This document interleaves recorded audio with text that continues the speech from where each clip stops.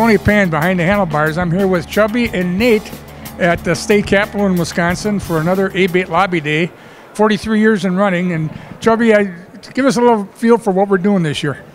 This year actually isn't much different than the last few years. We're lobbying over 3 issues. We have a black box privacy issue. We have right-of-way violation enhancements, which is just adding right-of-way penalties to several statutes that weren't covered before. And you know, a big thing that I am surprised is such a crux in legislators' sides is defining a motorcycle. In Wisconsin, we have already on our roads things that look nothing like a motorcycle that are counted as a motorcycle. And I do want people to understand why bikers should be against. You know, if I had to single somebody out, I'm going to single out Polaris and their Slingshot right now. It's not a motorcycle. It shouldn't be on the road as a motorcycle. Why should anybody care? It's cool. I'm not saying it's not cool.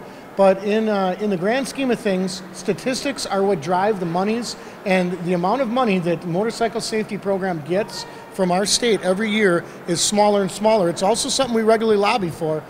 Without monies and statistics not guiding our monies correctly, we see it as a problem. And Polaris is only in the beginning. If they're successful with their Slingshot, I'm sure many vehicles will be to follow. And we've got Nate here. Nate is not a junior patriot. He's a full-fledged member of ABATE Wisconsin. This is your first lobby day, Nate? Yeah. And what are you learning about today? How it works around here. You're going to get ready to step in your dad's shoes, right? Yeah. Cool. That's good. And this is what the success of a rights organization is all about, is to introduce young members and get them interested in the process early, because I'm not sure how much you get in civics class or if you got civics class yet, but when you get it, you're going to be one step ahead of everybody else in your class because you've already been through the process.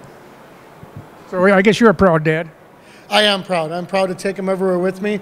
He's definitely part of motorcycle culture. Like many bikers take their kids around. I think it's something important we do, introduce the public that, you know, you don't have to be scared to be a biker. There's not things coming down on us. And if there ever is, we'll be ready for it. ABATE Wisconsin truly has led the way in motorcycle rights for the last 43 years now. And we're going to continue to lead the way. Definitely not letting that slip and letting everybody back that up.